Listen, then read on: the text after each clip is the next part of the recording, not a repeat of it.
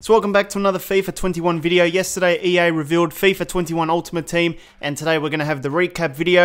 I'm going to be taking a look at the trailer, seeing if we can find anything new, and also doing the main highlights out of the pitch notes that EA released as well. We've got icons to talk about as well, and that's pretty much it. If you do enjoy today's video, remember to leave a like. To get all the latest FIFA 21 news and content, make sure you subscribe to this channel. I'm trying to get to 200,000 by the end of the year, so please help me out by subscribing today. Today's video is sponsored by OneFootball. OneFootball is the best app to get all the latest football news and live updates. They've got a new and improved app, and they want you to try it out. It's cleaner, simpler, and smarter than ever. Now, this app is the only football app I've got on my phone because it covers everything. So if you want to try it out for yourself, make sure you use my link in the description. You can download it for free. So let's talk about the trailer. EA yesterday released on YouTube the FIFA 21 Ultimate Team trailer, and I think it's time to break it down a little bit to see what's new. So we start off with some clips, some Zoom, Skype calls, whatever you want to call it. But first off, we've already seen the new layout for the Ultimate Team. This is going to be the new menus for FIFA 21 Ultimate Team. We'll talk about this in the pitch notes section, but you've got some friends there, squad battles, companion app, the thing at the top that never changes. But you've got a new navigation bar at the bottom. And you've also got a thing which lets you get to stadium and squad with the L stick, up and down. And the next thing they're introducing is FUT Co-op, so you can play with another person in FUT now. Is it FUT or FUT? I don't know. I say FUT. This is the lobby screen, obviously, and they've gone with this little stadium background feature as well that I noticed. I like it. You know, I always spoke about FIFA 16 stadium background feature. It's better than just having a splash color screen and nothing else to it, so I don't mind this. But you've got squad battles, division rivals, and friendlies. Those are the modes you can do with the co-op. And this should ultimately be a better experience if you want to have fun with friends on Ultimate Team. Now, this is another thing called FUT Stadium, and this is incredible. Like, this is something that we need in career mode. I'm sure you've seen it, but I'll talk about it here and also in the pitch notes. A lot of customization features. This is like a stadium that EA gives you, and you can go to 3 different tiers, I believe. So you start off with a lower class stadium, and then you work your way up to all of this stuff as you play the mode. So you've got like mad tifos that take up the whole section, some little ones on the corners there. This is really, really nice. The goal nets are different, the pyro in the back. There's a lot of other cool stuff to this as well. We'll talk about it later. There's also this thing, Team Haaland versus Team Joao Felix. I think you can join a team and get rewards and stuff. And FUT Co-op is what they're introducing here. That's also another shot at the stadium. You know, that new FUT Creator Stadium, whatever it's called. It's not Creator Stadium, but it's sort of similar. Here's another look at the menus. As you can see, squad battles, all the other things at the bottom there. The store is right there. Keep going. You can invite a friend now. And this is basically the FUT Co-op screen. You got you and your buddy there. Choose your kits. You can see the latency. And then you can go into a match of division rivals and stuff. Here's a bit of gameplay here. And as you can see already, you know, the yellow lines. So it's not white lines, it's yellow lines. And everyone is going to have the option to change the color of the lines in Ultimate Team if you really want to. If you don't want to, you don't have to do it. But also the net looks a bit bluey, so maybe you can change the color there. Let's move on to some other interesting stuff. Alright, here's the co-op objectives. So with co-op, you're going to have objectives like you do with single player.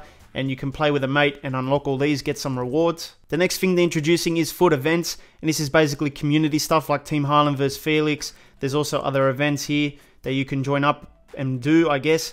There's also meaningful moments, which is basically something about the cards or something where they can increase different attributes on a player. So rather than do a whole thing, they just increase the free kick accuracy or something. I think the pitch notes talks about this. There's also core mode improvements. As you can see there, pink lines and the green net. So there's going to be a lot of customization to your FUT stadium. And Mbappe looks pretty happy there. Here's the pyro that goes off when you score. Look at that. You can see all that. That's pretty cool. This is the stuff we need in career mode as well, where you can add these little elements. I'm not saying change the color of the lines and the nets and stuff, but even pyro in the back would be pretty cool. There's also this stuff. Man, this looks like a huge stadium, honestly. I wonder how big this stadium is. It looks huge, but here's the layout of the menus again. And here's a new stats menu as well. So it looks like a list, and you can basically quickly see some of the player stats, you know, the ratings, also the weak foot, the skill moves, the height, the predominant foot, all that kind of stuff. And then there's also this augmented reality thing with the lineups now as well. So instead of having just like a screen that comes up or something, you can have these cards that pop up. Got another shot of the FUT Stadium, and this is basically where they talk about it more. And this can be customized the way you want it. There's going to be different ways. I think this is the first tier of that stadium. So you start with this, and you work your way up to that big one. This could be tier 2 or something. I don't know, tier 3 maybe. And there's some other clips there. You can see you could put like mad club logos, flags, all that kind of stuff. And this is basically where you can do a lot of customization. So you've got the stadium base paint, which is white.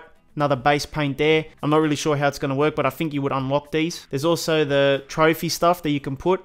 So you can have like a goat if you want, Halloween stuff, tombstones if you want to, you know, be like the Undertaker, want to do a buried alive match or something. There's a statue in the game. And then you've got walkout anthems as well that you can add into FIFA 21 Ultimate Team for this FUT Stadium. There's the pyro going off again, white lines, got some more trophies and stuff. So this is one of the biggest selling points for Ultimate Team this year, this FUT Stadium stuff.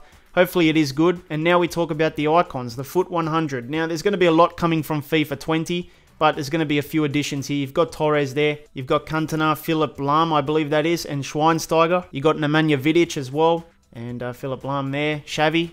Forgot about him. Eto'o as well. But as you can see, not too bad. I think a lot of the people that play Ultimate Team are pretty happy with this stuff. For me, I'm not really an Ultimate Team player. More of a squad battles guy just to get the background footage for the videos. I could see how this could be pretty fun if you have a mate that you want to play with in co-op mode. And you love this stadium feature that they're introducing as well. Yeah, it's pretty good, but obviously I'm waiting for the career mode news. So that's the trailer done and dusted. Let's take a look at the pitch notes. Now this is a big pitch notes once again, so what I'm going to do is cut it down a little bit, just telling you the most important things, not reading it, you know, word by word. So let's start with FUT Co-op, which is what they're starting with. They say we've added a new friends widget to the game, which is accessible through most of the FIFA Ultimate Team by simply hitting R2 or RT. From this widget, you can select a friend to play a game with and be taken straight to the co-op lobby. So here is a look at the menu. We saw this in the trailer already. You got your squad battles, but this is what they're talking about. You hit your R2 and you can invite some friends. This is another shot from the trailer as well. You know, you've got your 3 guys there. I'm not sure what the 3rd guy's doing. Is that like the friends you can invite or something? I don't know. I think you can only play with a teammate though, so I don't know why there's 3 guys. But anyway, continuing on with the co-op stuff, let's talk about co-op, squad battles and division rivals. It says in squad battles, we've had a limit to the number of games that you can play that counted towards your weekly score, referred to throughout this section as a scored match. In FUT 21, we'll also be bringing a similar cap to division rivals. When opting to play co-op in squad battles and division rivals, both players will use one of their scored weekly matches. Based on the result of the game, each participant will earn their weekly score and coins for the match using the regular in-game calculations, with each game counting towards your number of scored matches. Playing well together will be an important factor for both of your success. For division rivals specifically, matchmaking will be done using the highest skill rating of the duo, so if the host is in Division 9 and the guest is in Division 5, players will be matched at the highest skill rating of Division 5 using our existing matchmaking for division rivals. So yeah, if your friend's really good, you're going to be playing in like the higher divisions, even if you're in Division 9 or something. For those who are wondering how this will impact your skill ranking as a lower ranked player who's winning in co-op with their friend, your progression in rivals will be similar to if you were playing games against players at your own level. So while you still rise, co-op will not serve as a major accelerator to your ranking. So you can't sort of cheat with a good friend as well and go up the ranks. Another consideration that we've made is for players who don't want to play against co-op pairs in rivals, we've included a toggle that lets you choose between a mix of solo players and co-op groups in your matches, or just versus solo players. So as you can see here, you can change the matchmaking to play against solo or co-op opponents, or just play against solo. And then we move on to some co-op friendlies. It says in friendlies, you can pair up to play together and using in-game matchmaking, find people to play any of our base friendlies experiences, classic mystery ball swaps, king of the hill, blah blah blah. The matches will follow the rule set chosen and rewards will be the same as playing friendly solo. This is a great way to try out some new player combinations, teams, or just to work on your team play in a risk-free friendly environment. Now we move on to some FUT events. Playing together won't only take place on the pitch in head-to-head gameplay. In FUT events you can collaborate and compete by completing objectives in-game to unlock rewards as a community. This year we're bringing 2 new types of events to objectives. So you've got community events, and they say with community events, each player who completes objectives in specified groups will contribute to a global pool. As the pool of XP grows, the community will progress towards thresholds that unlock rewards for everyone who's completed at least one objective in the event. So yeah, it's pretty much everyone is gaining XP and it's going into this pool, and once you reach the total you can unlock all of these things. There's also team events, so you can do Team Haaland or Team Joao Felix. Basically you pick a side and you have to complete certain objectives and stuff, and then you get rewards. So let's talk about some FUT Stadium stuff. It says for FUT 21 we've built the FUT Stadium to be the most customizable arena in the game. Designed from the ground up, FUT Stadium grows alongside your club with new customization options that enable you to craft an environment which truly represents your club, and one that can take on a range of different looks. So this is a tier 1 I believe of the stadium, and this is game engine image from next gen consoles as well. Doesn't really look too different, but we'll see what happens. You'll start Ultimate Team by unlocking the FUT Stadium. A modern design inspired by many of the world's greatest grounds, FUT Stadium will be the first home for your newly created football club. So this is what you're going to start with. To begin with, you'll have the ability to customize your team's badge, ball, kits, default celebration, tifo, stadium theme, crowd chants, and base paint color for your stadium. As you continue to play and complete milestone objectives, you'll unlock new locations for tifos, commentary club names, sound and visual goal effects, and space to show off the trophies you've earned this year. And I believe this photo is tier 2 of the stadium, so you can see the difference, tier 1 and then tier 2 right there, a few extra elements. It says with the FUT Challenges Stadium expansion, your stadium will grow in capacity, giving you even more ways to customize with additional placement options in your stadium for tifos and trophies, as well as some new ways to customize with Mo patterns and goal paint. As your club continues to grow and you complete objectives across Ultimate Team, you will find yourself ready to upgrade again to the FUT Champions Stadium, and this is the default stadium to play all FUT Champions matches in. It says the new FUT Stadium has been paired with a new way to customize your grounds in the menus. You can quickly access customization by pressing up from any top level menu to get directly into the customization screen.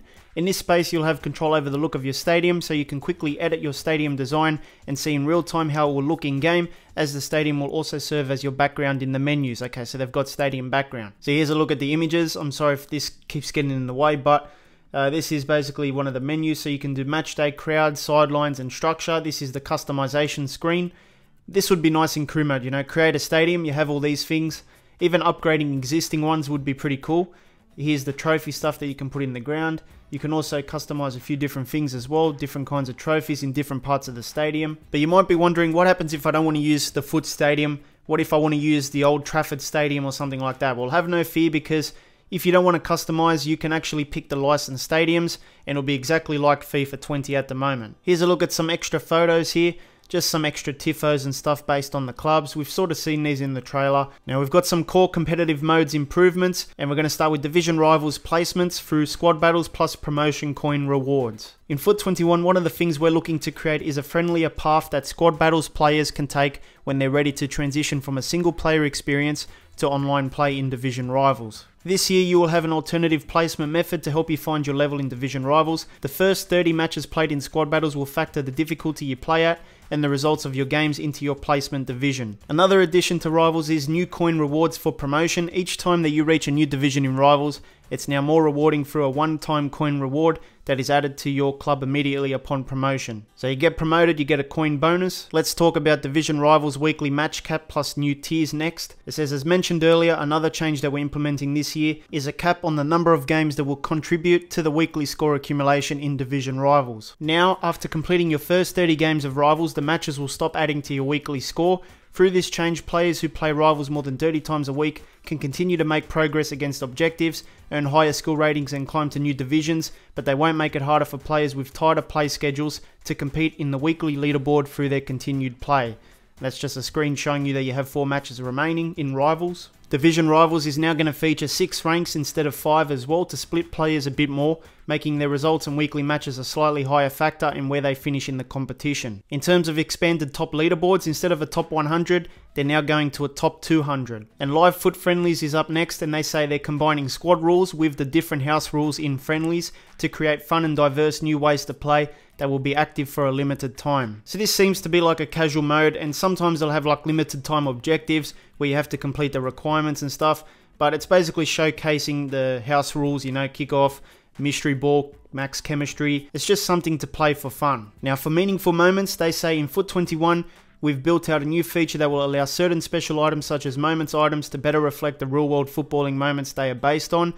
As an example, if Alexander Arnold was to receive a moments item to celebrate him as a dead ball specialist in previous games, his passing would increase to raise his free kick accuracy stat. In FUT 21, we will be able to raise his free kick accuracy to new heights without also impacting his short and long passing to better reflect his on-pitch abilities in FUT. And now we have updated game menus as well. We've done a major overhaul to the design of the menus for FUT 21, and we really simplified the organisation while giving quick access to some of the key parts of the game. So that's pretty much what your menu screen is going to look like. Much different to what we've seen already. Hopefully they did change the menus for career mode as well to give it just a new look. But you've got your main navigation bar, a few extra little things there, and your stadium background. Now EA says the menus have been divided into 2 key information points and 1 navigation bar. The first information point is the large window on the left in the image above, which will be used to deliver contextual information about FUT based on the space you're currently highlighting. The second smaller window on the right will deliver information about anything that's going on in the world of FUT. So you can see the difference in the tiles there. The navigation bar has been greatly simplified with news, objectives, play, transfers, store, and more options. Now we've got a clip of the menus here. This is what it's going to look like basically when you're playing the game in real time. And in this clip you can see that they've enabled quicker access to squad and customization in the game. From anywhere in the top level menu you will be able to hold up or down on the controller and quickly access these 2 areas, which is what the clip is showing. In the squad menus we've added a new list view toggle when scanning players. This view can help you quickly compare the players on screen to find the right fit for your needs. We've also extended the functionality of the radial menu to more places in the club, allowing for faster shortcuts to action on your players as you navigate. Here's a quick look at the transfer market menus. Not much has changed in terms of the settings, but the color scheme and the stadium background is there. When you select Take Me There from an objective, we've added a pop-out that you can toggle to serve as a quick reminder of the objective requirements you're trying to complete. So if you're looking for objectives, it'll come up there if you press L3 and it gives you a reminder, you know what you need to buy. Now one of the biggest pieces of news for Ultimate Team is that they've removed fitness and training items. In an effort to streamline the systems in the game, we've decided for different reasons to remove both fitness and training items in FUT 21. All players in Ultimate Team 21 will start every game at full fitness, so you don't have to top up anything in terms of fitness anymore. Training items were also a legacy staple in the game, allowing the application of stat boosts to players for a single game, and this mechanic was not something that was being used in the game by the vast majority of players, so we've decided rather than to continue with this feature and give people items in packs that they're not using, to remove it and simplify the space in game. As a result of these 2 changes, we've also removed fitness, training and healing related staff items from the game. We've also taken the opportunity to simplify healing items. In FUT 21, healing items will no longer be targeted at specific injuries. There will only be 2 healing items in the game, gold common and gold rare items. These will be applicable to any injury type and will reduce the injury duration by 2 matches and 5 matches respectively. Packs in Ultimate Team have been rebalanced around these changes, and we've added a suite of new licensed club customization options, from club tifos and stadium themes for a range of major clubs in FUT to the already available kits and badges that you currently find in packs. To help better realize your customization vision, we're also going to slightly increase the frequency of chemistry styles to help you customize the effects of chemistry more readily to your liking. And for next gen, you guys know that you can buy the game on PS4 and carry over your club, your coins and all that stuff to the PS5, and it works the same with the Xbox as well. But these are the new icons coming to Ultimate Team. We've got Eric Cantona, we've got Peter Cech, we've got Ashley Cole, we've got Samuel Eto'o, we've got Philipp Lahm, Puskas as well, Bastian Schweinsteiger, Davor Suker, Fernando Torres, Nemanja Vidic, and Xavi. So that was your FIFA 21 Ultimate Team reveal. Let me know what you think. And I think career mode is up next. If everything goes to plan, it should be out on the 13th of August. So by Friday, we should have a career mode recap going up on the channel. So make sure you sub up today if you haven't already to get all the latest FIFA stuff. In the meantime, if you need something else to watch, make sure you check out this FIFA video. Hit the card in the middle. It'll take you right there. I'll see you next time.